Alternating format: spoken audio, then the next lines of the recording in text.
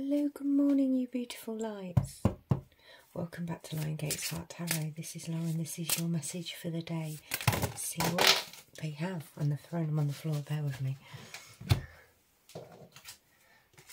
We have 1010.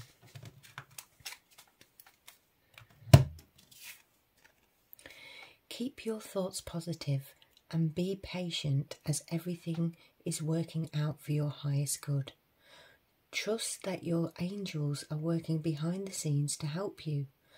I am patient. 1010 is like towards the completion. And what it's saying here is be patient. You know, breathe life into life and go with the flow of energy.